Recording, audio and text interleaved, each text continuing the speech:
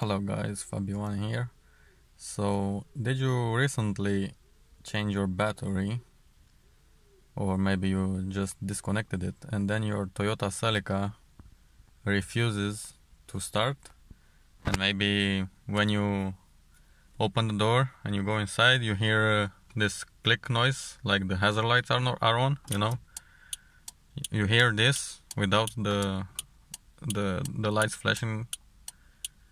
Well, that happened to me, and I searched the forums and everything, tried different combinations to fix the problem, but none of them worked.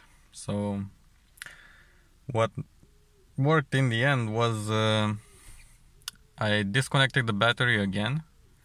I left it like about a minute.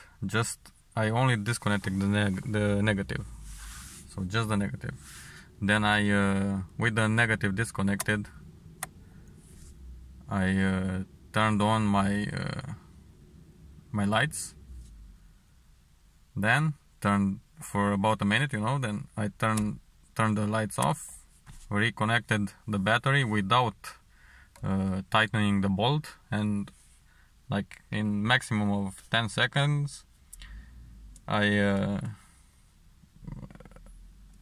got my key, put it into the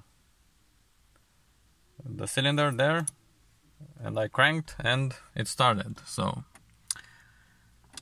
try that if you have this problem. It might work for you. So if you find this helpful, leave a comment below. I'm curious to know if this helps everyone, anyone, sorry. So yeah, as you can see right now,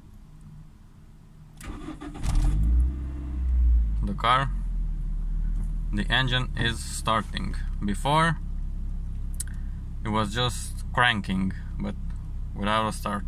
So yeah, there's that. Now it starts. Alright guys, thanks for watching. Leave a comment below if this works for you, and I don't know, like and subscribe.